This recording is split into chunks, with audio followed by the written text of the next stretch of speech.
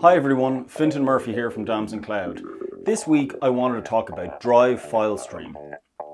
The good, the bad and the ugly.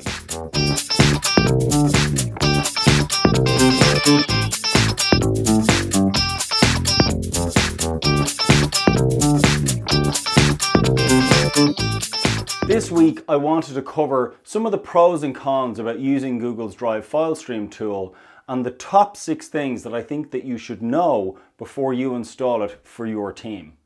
So what is Google's Drive file stream tool?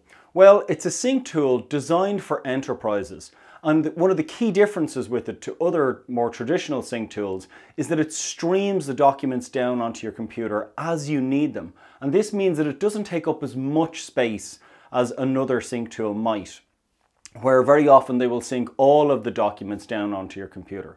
There is the ability to do a sort of selective sync where you can right click on a file or a folder and decide if you would like that file or folder to be available offline.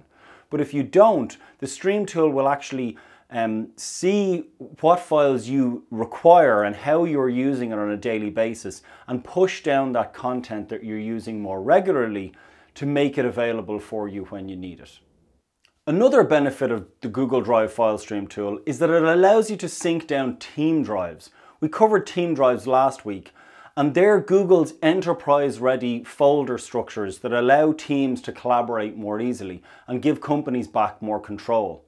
So very often companies want to store data within team drives, and the Drive file stream tool allows teams to be able to sync down that data to make it available offline on their desktops or laptops.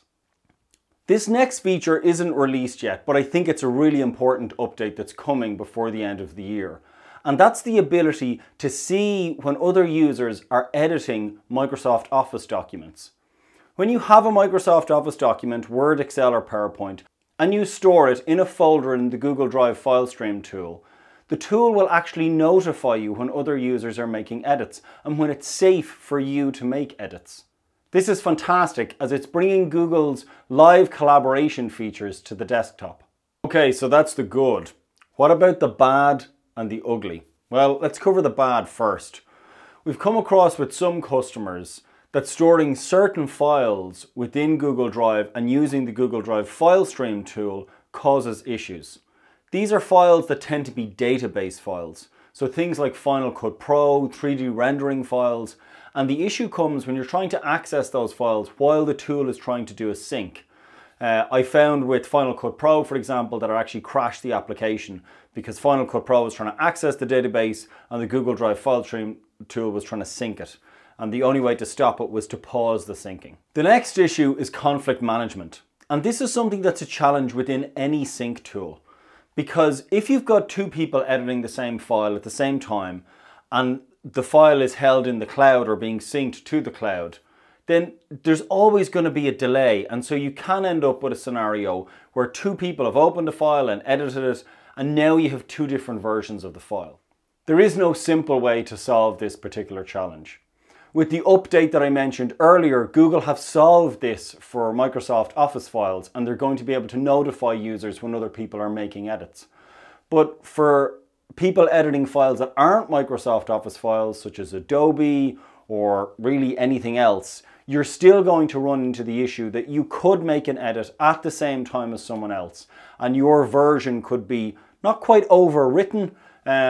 Your version will still exist, but the primary version that will be there the next time someone opens that file is going to be whoever saved it last. And this is a big challenge with the Google Drive file stream tool as it stands today. So what about the ugly? Well, for me, this has to be the permissions issue that exists within the Google Drive file stream tool. And this is specific to editing team drives. So within team drives, there are currently 4 permissions. The permissions are changing next month and there is going to be an additional one, but I'm going to base it on the permissions that are available today. The permissions available today are view, comment, edit, and full access. Now the issue is that an editor of a team drive who can add files and edit files, when that same editor accesses those same files via the Google Drive file stream tool, they cannot edit them on the desktop. So they can't edit a Microsoft Word file, they can't edit an Adobe file, they can't edit any files. That user would need full access in that team drive in order to edit files via the Google Drive file stream tool. This to me doesn't make any sense, and I'm not entirely sure why Google have done this.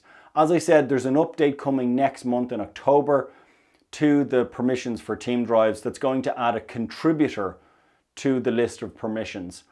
I'm hoping that with that, and with also the conflict management coming for Microsoft files, that this will resolve this particular issue. But at the moment, this is all the information that we have.